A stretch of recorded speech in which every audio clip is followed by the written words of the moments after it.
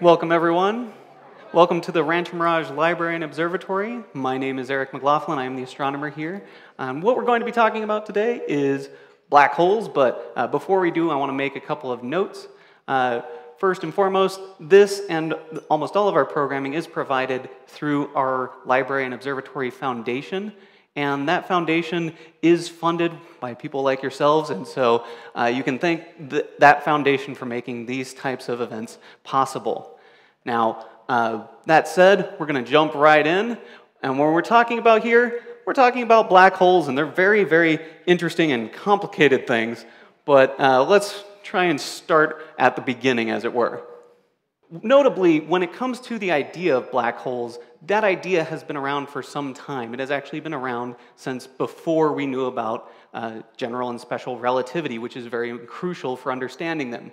But all the way back in the 1700s, a guy by the name of John Mitchell actually posed this question of what would it take to actually have an object that is actually able to have an escape velocity that exceeds that of light. Now, okay, that's a lot of loaded things there to actually understand. Well, the answer up to that question, though, is that you would have an object, if it was the same density as the sun, it would have to be about 500 times the diameter of the sun. Okay, again, let's try to understand what that actually means.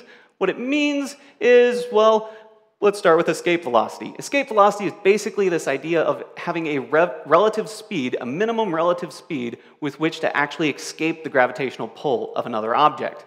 Now, if that escape velocity is actually to exceed the speed of light, and comparing the escape velocity of the Earth here at 11.2 kilometers per second to the speed of light, which is around 3 times 10 to the 5th kilometers per second, that's a notable difference, you might say. In fact, again, it's a matter of about a factor of 10,000 difference.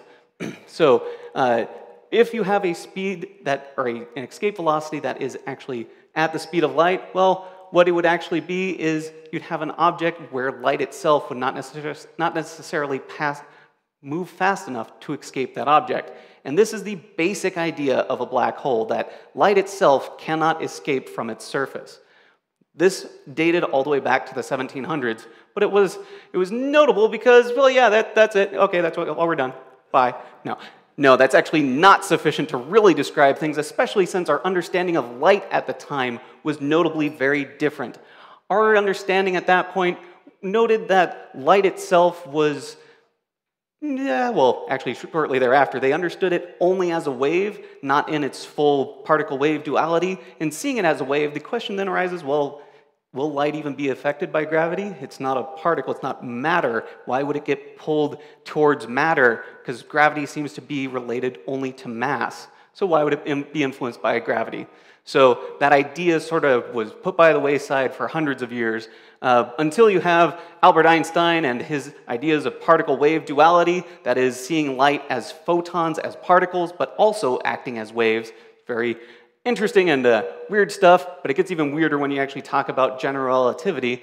But the overall result of all that is that gravity actually distorts space-time, so it doesn't matter that light is actually massless. It'll actually be distorted as it passes through any curvature of space-time.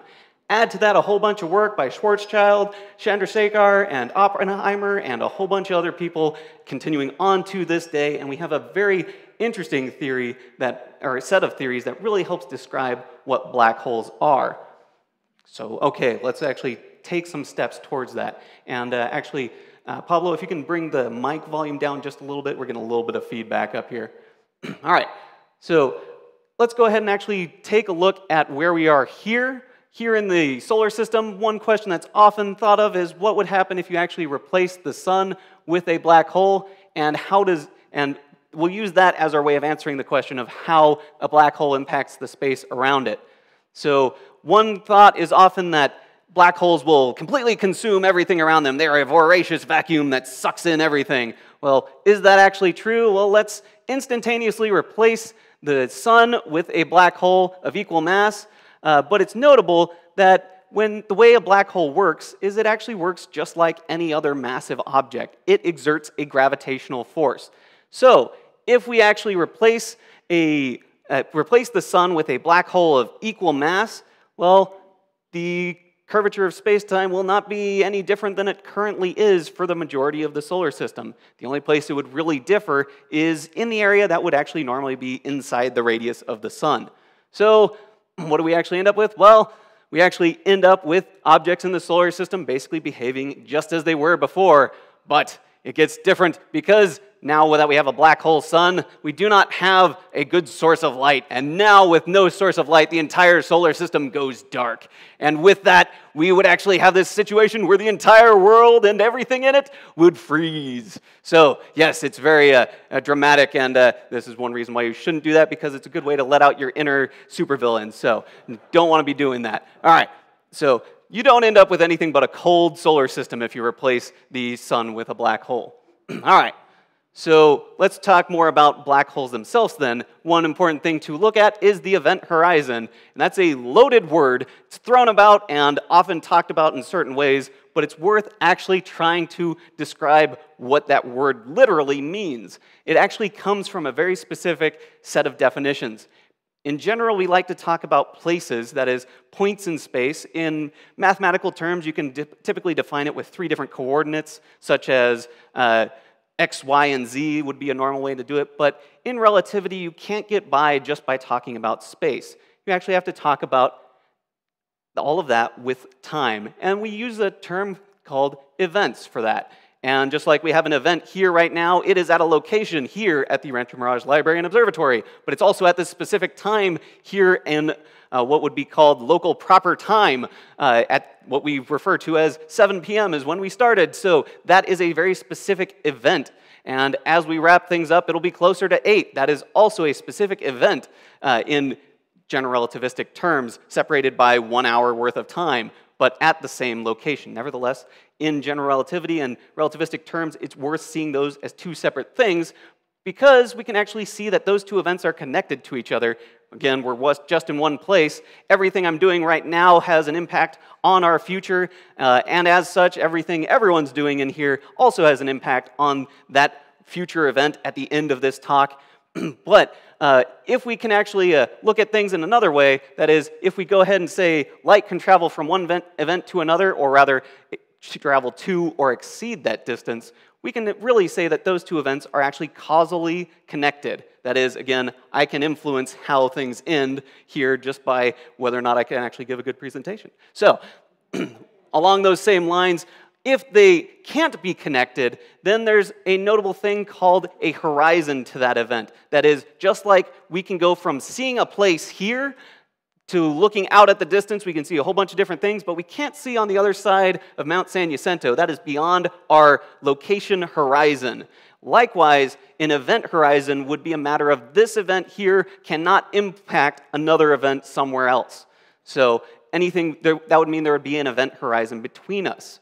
So how does that work in a black hole? Well, if you have a given radius inside which, or a radius around a particular compact object, typically referred to as a singularity, I'll come back to that later, if you're actually close enough to that object, then you'll actually have a point where light cannot actually travel from where that event occurs to an area further away from the black hole. Thus, in between those 2 points, there would be an event horizon. What that actually comes out to mean, well, what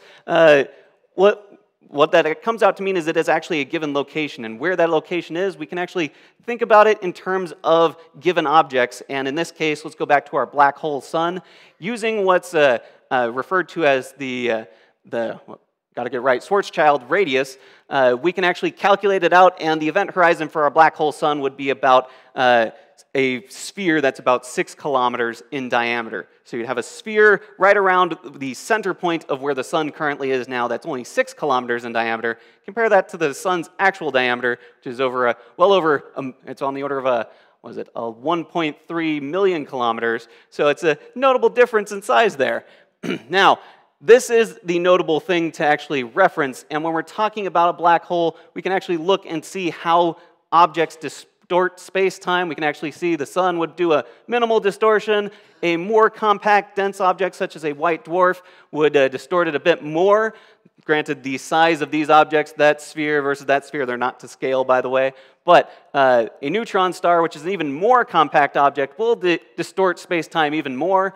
a black hole distorts space-time in such a dramatic way that we actually end up with the event horizon being a notable point well inside the gravitational pull of that object, well inside where it gets weird, and that actually is where you get this event horizon, which, if you cross that, that is the point where you're said to be inside a black hole. You are not to that singularity. I'll come back to that later again, but that is a notable thing here. So, how do we actually see what's inside a black hole? Well, let's consider entering it and trying to answer that question of what is a singularity. Maybe we can go inside to figure out what it is, but that's really a bad idea. So we don't want to go inside a black hole, and here's why. Because as one approaches a black hole, the effects of general relativity actually become very dramatic. And as is shown on this image over on the right side there, you can actually see what's called gravitational lensing. It's actually bending light around the black hole there, and that's not the only thing that actually happens there, because while you're getting closer to an object like that, time progresses at a slower rate than it would otherwise if you were further away. Now, that's not to say you will feel like you're going slower. That's not it at all. In fact, if you are getting close to a black hole, you would not notice that time dilation whatsoever, but someone else further away watching you, they'd be able to see a difference. And what that actually results in, well, it results in two things. The good news is, if you're trying to head into a black hole, the good news is you'll probably be alive well after the people further away from the black hole have grown old and passed away. Bad news is that doesn't mean you necessarily live longer, because again, time passes differently, and there's something that could happen a bit later, but I'm going to set aside actually traveling in ourselves. Let's put a box and just drop a box in, because it's much nicer to think about what happens to a box than anything alive. So, close to an event horizon of a black hole, or potentially inside it, depending on the actual mass of that black hole, this object that you drop in will have different forces being pulled on either side because of the rate of change of the force due to gravity. As you get closer and closer in, that force increases very dramatically. So if you have an extended object like this podium here, the top of it might actually have a smaller amount of gravitational acceleration downward than the bottom. What that results in is a tension between them and an overall stretching, which results in the actual technical term of spaghettification. So, spaghettification would rip this thing to shreds and eventually even rip the atoms apart. So, it's really something that if you really want to dispose of something like this, yeah, you throw it in a black hole. It's gone, very much so gone. But it's a good reason not to go into a black hole yourself.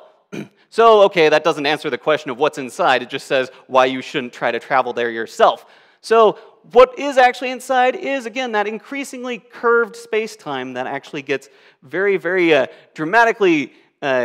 dramatically stretched in such a way that there might even be considered a seemingly infinite hole, an infinite pit, an infinite amount of space even that actually falls inward towards this infinitely dense object, as it's often referred to, the singularity. Though when we say infinitely dense and refer to this singularity, what we're talking about is it is at the actual fundamental limit of our abilities to understand what this object is. We anticipate that there are some other things going on with these objects that we still have not yet been able to figure out what it is. So it's easiest for us to actually understand and try and figure out these things from our very distant perspective to actually consider them this way and see whether or not our observations still match this model. Thus far, well, we'll talk more about those observations later, but thus far those observations do seem to line up with treating it as this infinitely dense object. But these objects do have a capability to exhibit some detectable features. Notably, we can, of course, figure out its mass, but that's not the only thing. We can actually figure out whether or not it has an electric charge, because based on what's called Gauss's law, if you draw a sphere around any electric charge, you can figure out how much charge is in there based on electric flux, and that goes for black holes as well. Moreover, we can actually even know its angular momentum.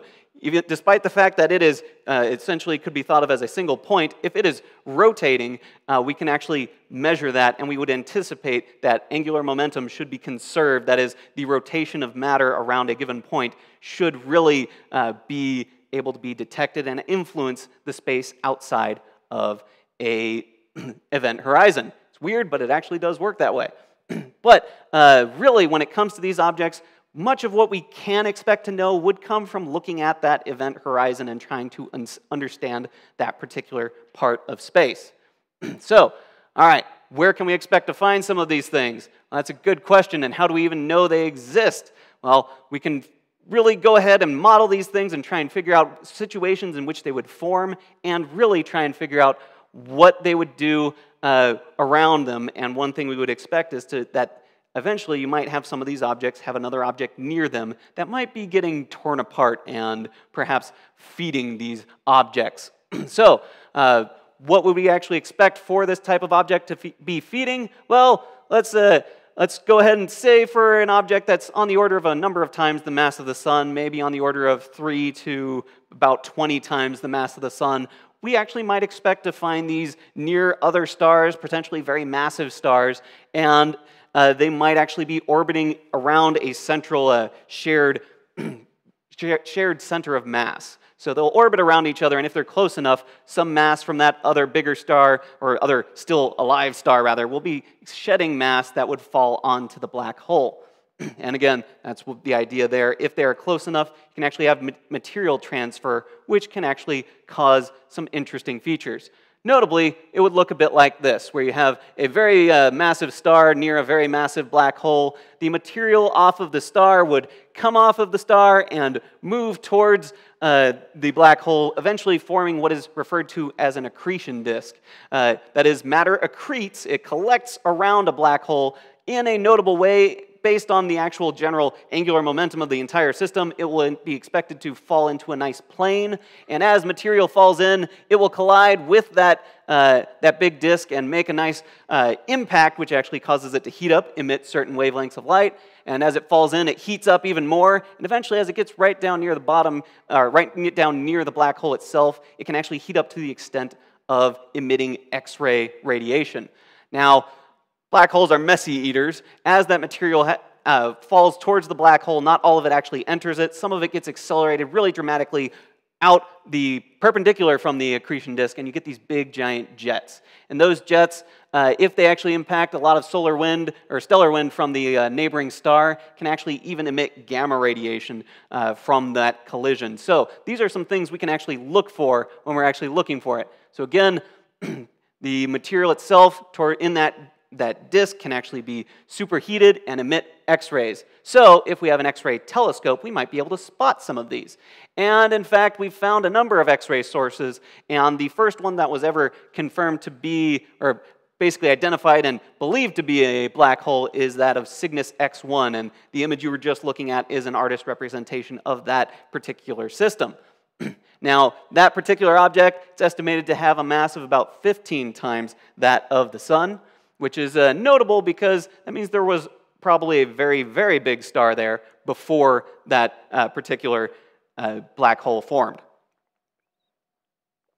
Now, what does that actually mean for that? Well, there's a few other things that go on when it comes to forming a black hole, and I'll talk a little bit more about that later again, but what we believe here is that this might have actually been a big star that collapsed without a violent outburst such as a supernova. So, again, I'll come back to that. But we can tell that these objects exist because when we look at them, we can see exactly what's going on there. We can watch the dynamics of this binary system. And if you can look at a binary system and watch it move around, the way in which it moves around is predicted very specifically by a number of things, but even ideas dating all the way back to really the rise of science in the era of the Renaissance to Johannes Kepler's laws of planetary motion that you can actually use to weigh two different objects. You get their combined mass from that. And using that and looking at the actual star that's there, we can estimate the mass of the star. Thus, we can also estimate the mass of what is next to it. And what is next to it being 15 times the mass of the sun and actually exhibiting properties of being extremely small indicates that it's probably not a star. Therefore, the best option that's left to us is something that's incredibly compact, not just a neutron star, but even more compact than that, yielding a black hole. So that's really one way we can actually get around to them. But again, this is looking at how they interact with each other, not observing it directly. So how can we actually observe them directly? Well, there's a couple of different ways. So far, using visible light is not the easiest one. One really notable way to do that is with gravitational waves. So gravitational waves are a notable thing. They are actually caused by two different objects moving around each other and distorting space-time. Typically, it's actually done in a binary system where every given distortion actually propagates at the speed of light, and they are actually moving so quickly around each other that that delay actually causes the moving around them to actually, or that those waves cause the motion around them to decay, causing the objects to spiral in towards each other. And if those distortions end up being big enough, well, maybe they'll actually be detectable. Notably, they are. And in fact, I'll let the people who were really working on this originally actually talk about the very first detection of this type of thing here. Gravitational waves were predicted by Einstein almost 100 years ago. Well, a gravitational wave is a ripple in the fabric of space and time. It's produced somewhere in the distant universe and travels across the universe. When any massive object moves, it's changing the nature of space-time. That's what Einstein told us. So you have a motion that stretches space in one direction and compresses space in the other direction. Nobody really believed at the time of the prediction that you could ever detect them because the size of the effect is so small.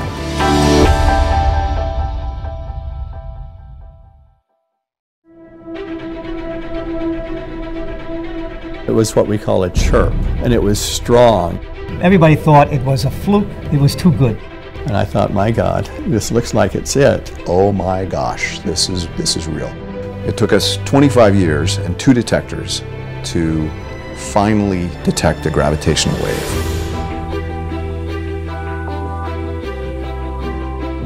We have interferometers, one in Hanford, Washington, one in Livingston, Louisiana, to detect the stretching and compressing of space. We literally look for changes in the space-time distance in our instruments as the gravitational wave goes by. And the gravitational wave pushes them together and apart by 1/1000th the diameter of the nucleus of an atom. No wonder it's taken so long to pull this off. However, what's even more remarkable about this is what we detected. We have observed gravitational waves from 2 black holes forming a larger black hole. For the first time, 2 black holes Spiraling together, coalescing, merging, creating wild oscillations. A storm in the fabric of space and time. They're moving at the velocity of light, damn near that velocity. 30 solar masses moving that fast. I mean, they're putting out incredible amounts of energy. And when they collide with one another, they produce a bigger black hole, but they also produce gravitational waves.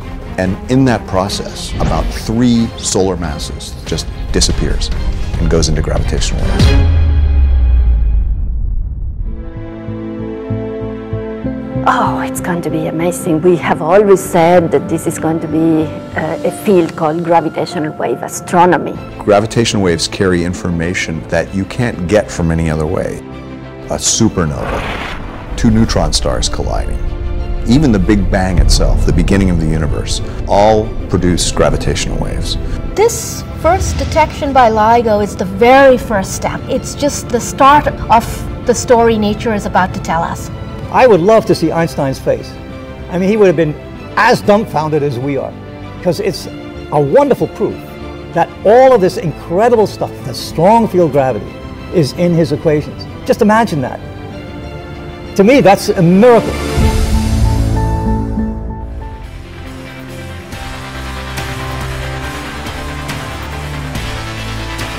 It settles the question for astrophysicists. Do black hole pairs form? Yep, we got one.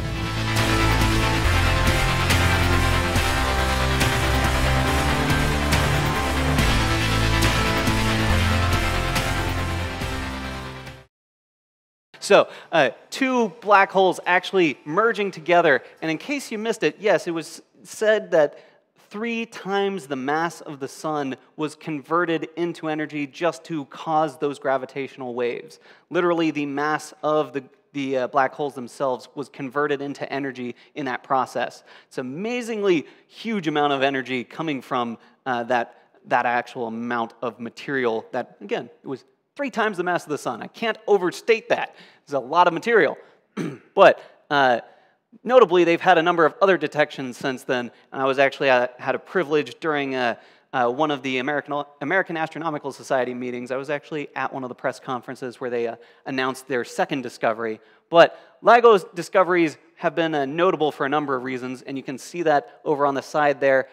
They tend to be actually larger than those found with X-ray studies, such as Cygnus X1, that would be in this group here. But LIGO's discoveries tend to be a little bit larger, and they're forming even larger black holes in the resulting merger.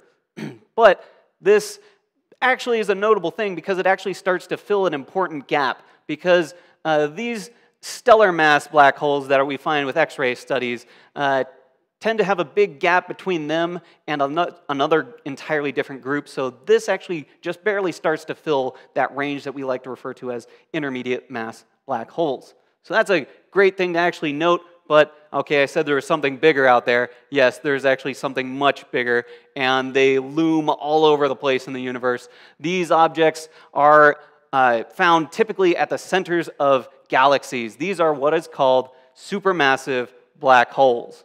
So a supermassive black hole is, again, even larger than the other ones we're talking about, and they really do hang out in the hearts of galaxies. We find them in almost every galaxy we look at. But they are on the order of millions of times the mass of the sun. That is, take for one nearby, you might take 4 million suns, cram them all together into one particular object, in particular a black hole, and you would get something like these objects. But they can be on the order of 1 billion times the mass of the sun as well. And again, we find them in almost every large galaxy we look in. Anything that has any substantial structure is actually associated with a black hole at its center. But it's notable that, again, the first one we found was actually one in the center of our own Milky Way galaxy. And again, the Milky Way galaxy is a collection of hundreds of billions of stars. And at its center, about 26,000 light years away, we found a notable radio source that really ended up giving us a lot of interesting information. That radio source happened to be associated with a supermassive black hole known as Sagittarius A star. It's got an interesting name because, well, it was found in the constellation of Sagittarius, and atoms in certain disciplines, they'll be denoted as being excited with an asterisk, and the astronomers were nice and excited when they found this, so they decided to call it Sagittarius A star. So they were a good, exciting discovery.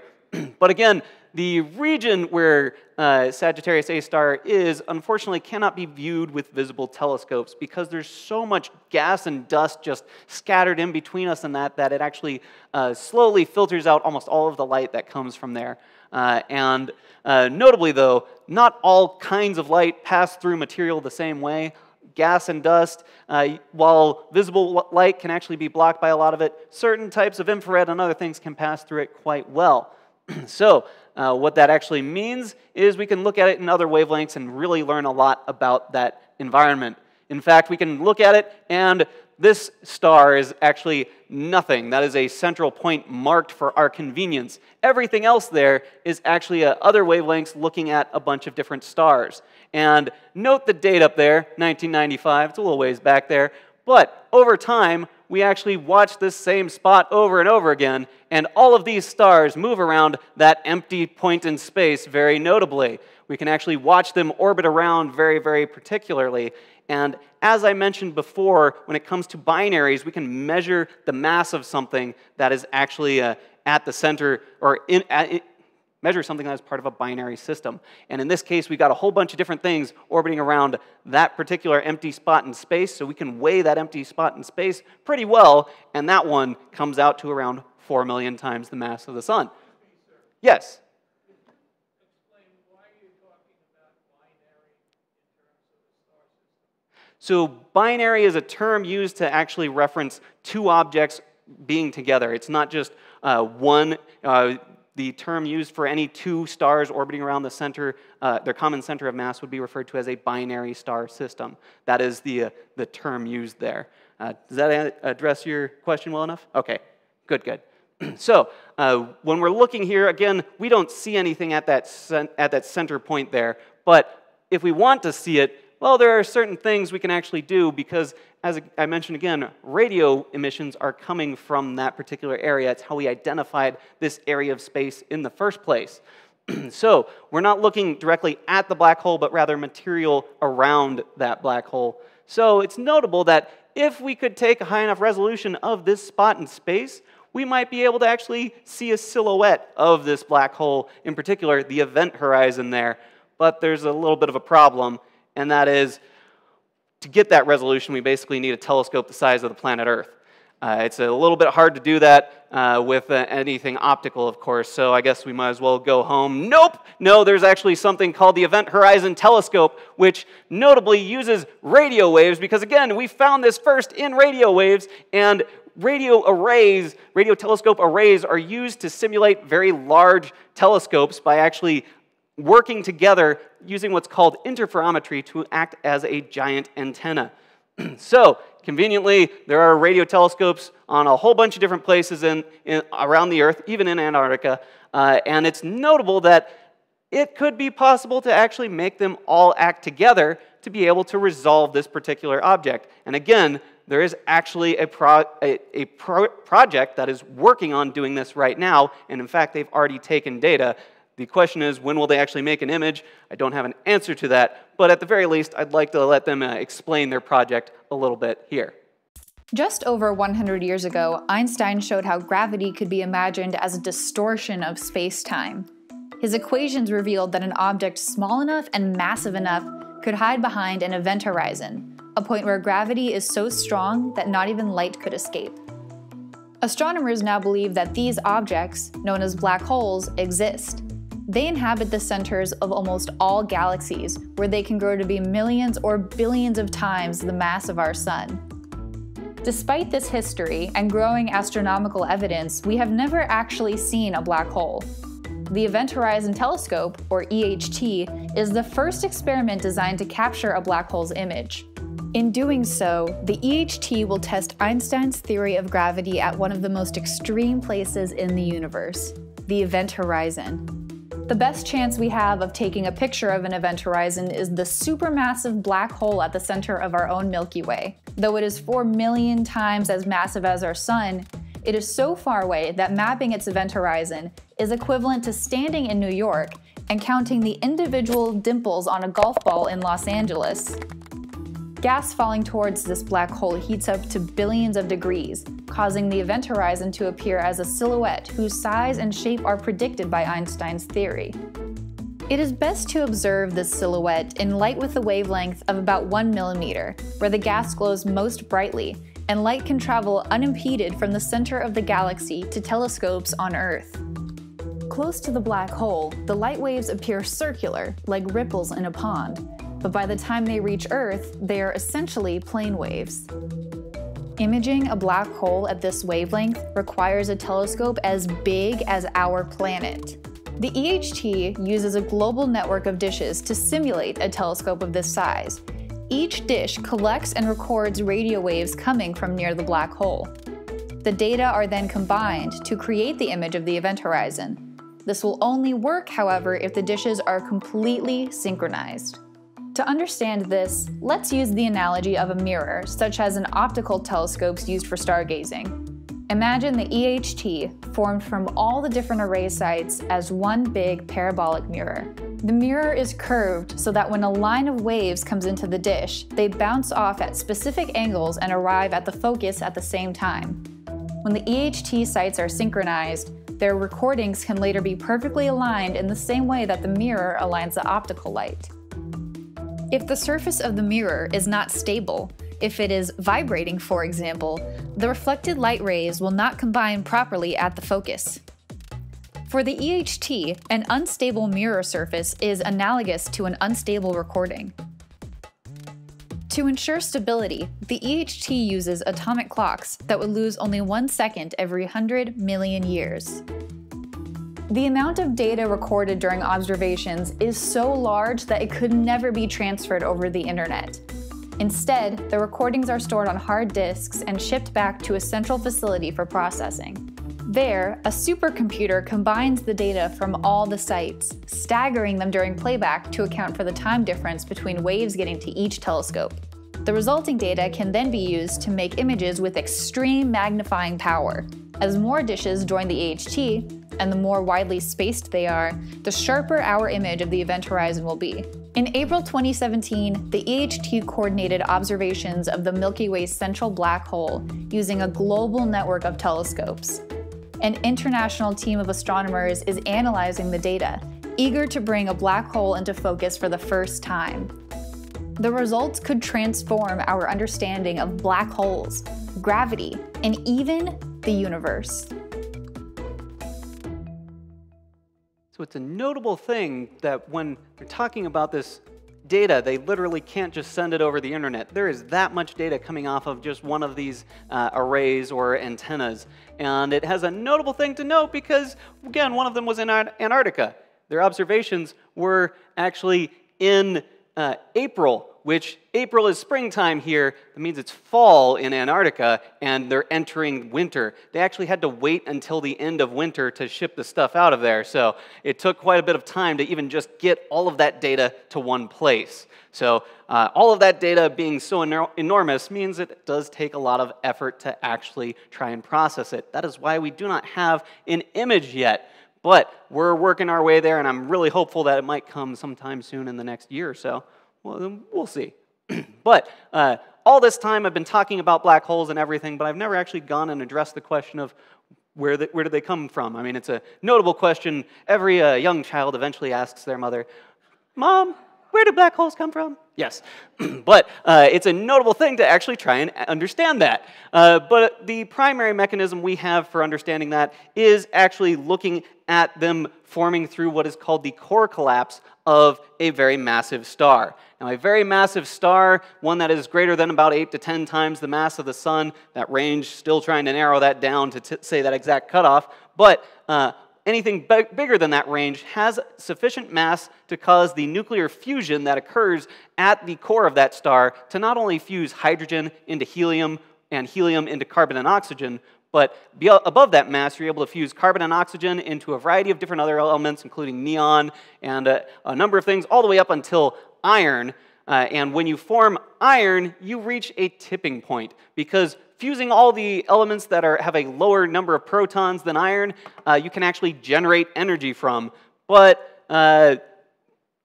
once you go above that, you've reached that tipping point where it costs energy to actually fuse them into larger things. So when you reach iron, you end up building up a big, massive core, and eventually one good result is that that core actually collapses under its own self-gravity. It's actually not able to hold its own structure because of the actual nuclear forces involved. It's not able to actually support itself, and they collapse inward.